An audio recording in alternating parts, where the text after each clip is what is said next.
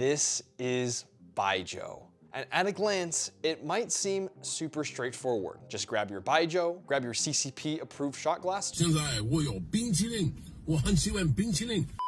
pour it up, and shoot it back. However, Baijiu is a significant part of Chinese culture. And if you find yourself in China, especially for business, you're gonna need to know a little bit more than just how to throw a shot back. So first, let's talk about what Baijiu is, and then let's talk about how you should drink it. Baijiu is old, like really old, and in its earliest form potentially dates back to 16 AD from the Tang Dynasty. It typically is between 35 and 60% ABV and is made from sorghum. The sorghum in Baijiu gives it a very distinct and aromatic profile that is very different from most alcohols you've probably had in the West. Speaking of aroma, there are 4 major aroma types or flavor profiles that Baijiu can get classified into. There is light aroma, rice aroma, strong aroma, and sauce aroma. Now, when I was in China, I actually had a chance to try sauce aroma, and that one was really unique because it literally tasted like soy sauce. To go a little further on that, each aroma has its own flavor and is created using different techniques that sometimes even include introducing different grains, like rice, in order to create those new aromas. But I'm not gonna go any further on the fermentation process.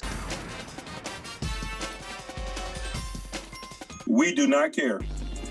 All right, with all of that out of the way, let's talk about how to drink Baijiu. Like I said in the intro, it's almost always taken in shots. However, similar to soju, there is an etiquette to it. And if you haven't already seen my soju video, go check it out. Link in the description. All right, there's a lot to cover here, so we're gonna actually try and speed run Baijiu etiquette, starting now. Okay, so when you get to the dinner or meeting, don't drink until the host has said a toast.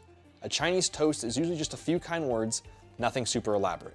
Okay, so now that the host has given his toast, you can go ahead and drink by yourself now, right? Well, actually, no. It's frowned upon to drink by yourself in China, so what do? You gotta toast somebody. But lucky for you, the person wants to toast you, so awesome. Make sure to hold your glass with 2 hands and try to go underneath their glass when cheersing to show how much you respect them. But hold up, the person you just toasted said ganbei. What does that mean? It means you better finish that shot in one go and not wussy out. No, like literally it means finish your glass, so do it. Okay, about 30 minutes have gone by and things are going well. But the person that toasted you is looking at you kind of funny. You forgot to toast them back, dummy. If someone toasts you, always make sure to toast them back. It doesn't have to be immediate, but don't forget. Okay, last part. So if you can't already tell, things are gonna get kind of crazy even if you're only toasting 2 to 3 people. However, it's typically seen as a positive thing to be drunk in China. Who would have thought? In business meetings, you're most likely going to be slammered because it is believed that by being intoxicated, it'll show your true character. So just remember to pace yourself, drink lots of water, and in the end, it's usually a good thing if you're having a good time.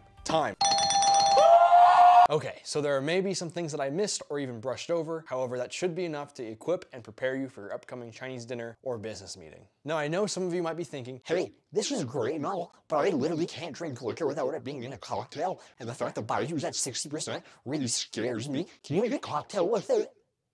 the answer to that question is yes, you can. Although it is traditional and much more common to drink Baijiu straight, Baijiu cocktails are becoming much more popular with the younger generation and are actually creeping into Western culture as well. So let's make one real quick. Since Baijiu already has kind of a fruity and almost tangy aroma to it, I think putting it in a cosmopolitan would be a really good match. For this cocktail, you will need Baijiu. I'm using a strong aroma Baijiu. You also need an orange liqueur. I'm using triple sec because Cointreau is too dang expensive. Cranberry juice, and then finally some limes. First, go ahead and grab your shaker, add ice, add 1.5 ounces of Baijiu, 1 ounce of cranberry juice, half an ounce of triple sec, and then I'm adding 1 ounce of lime juice, but you can have some flexibility on how much you add. Then go ahead and cap your shaker and embarrass yourself. Once your shaker is frosted over, run downstairs and grab a chilled glass. Then go ahead and strain your drink, garnish with a cute little lime wheel, and there you have your Baijiu Cosmo. Let's try this out. All right, so we have our Baijiu Cosmo here. Ready to try out, so let's go ahead and give this bad boy a little sip. I'm gonna go ahead and take the lime wedge and just go boop.